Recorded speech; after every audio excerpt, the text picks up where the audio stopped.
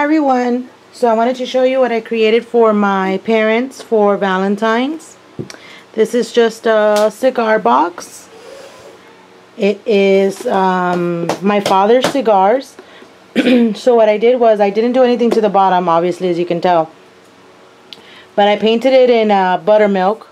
I used Americana buttermilk, and then the paper pack that I used, or the paper, is called what is it called? Boutique? No, wait. What is this called?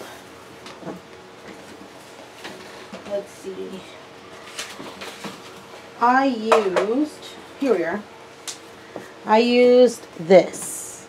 It's Botanique from GCD Studios. It's called Botanic Beauty.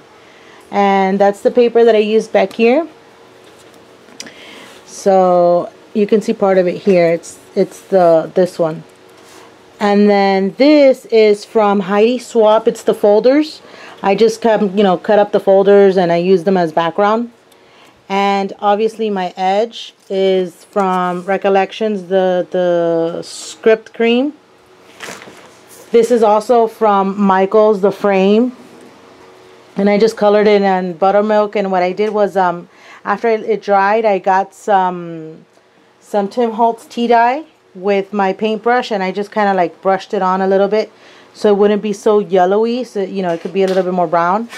I also used, and then I put a doily. It's a crocheted doily in the back. The script on top of some brown craft cardstock. Then there's some vintage lace to cover the script, so it wouldn't be so so out there, I guess you could say.